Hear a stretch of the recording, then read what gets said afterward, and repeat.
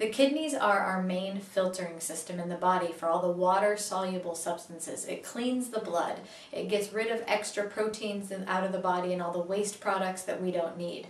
And because it's our plumbing system and it exits to the outside world, that's also an entrance for the bad bacteria and the things like E. coli that most commonly cause urinary tract infections or UTIs.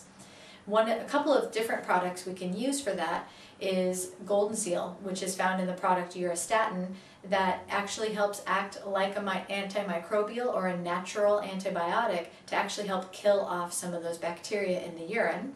And another product which people often know about already is cranberry. So besides just drinking lots of cranberry juice, which can help minimize a yeast or a bladder infection, you can also use cranberry pills to get high concentration, and they actually fight off the E. coli infection that usually is causing a bladder infection. So there we go. Lots of different things you can use to help keep your kidneys healthy.